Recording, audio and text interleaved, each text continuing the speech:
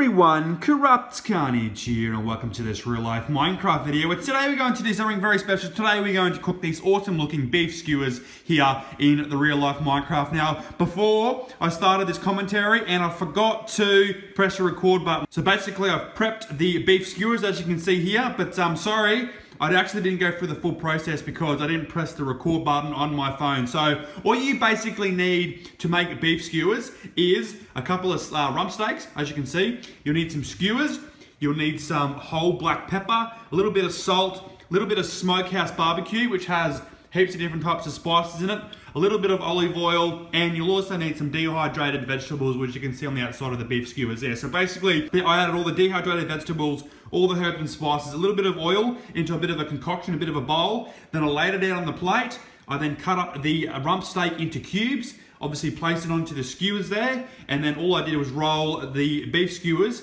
in the olive oil first, and then rolled it over the spices and the dehydrated vegetables to form these awesome looking beef skewers here. So once again, I'm sorry about that. I didn't go through the full process of showing you how to actually make these beef skewers here. So basically, we're gonna head over to the barbecue now. I'm gonna turn it on, and I'll come back in a sec. So right here, we're on the barbecue here. So the barbecue is set to high.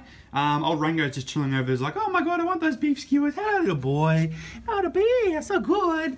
And so basically, what we're gonna do is, as I said, put the barbecue onto high, and then you need to place the beef skewers onto the barbecue using some tongs. This is what I'm gonna do right here. Look at that, absolutely beautiful. You can hear that sizzle away. Look at that, absolutely fantastic. Oh, beautiful. So basically, I'm just gonna cook this for approximately, probably 5 minutes each side, and I'll come back when the beef skewers are completed. And that's the old dehydrated vegetables there on the plate. So make sure you put that on there with those spices, as I said before.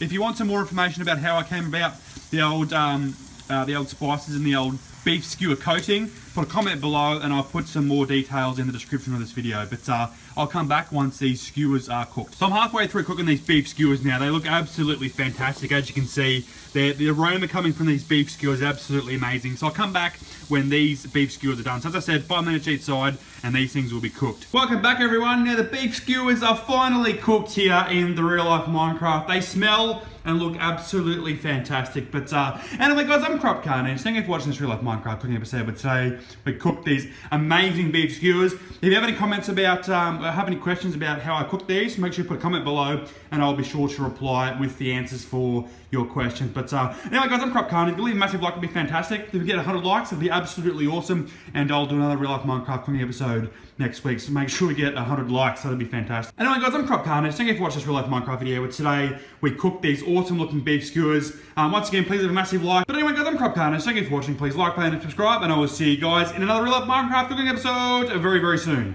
Bye-bye.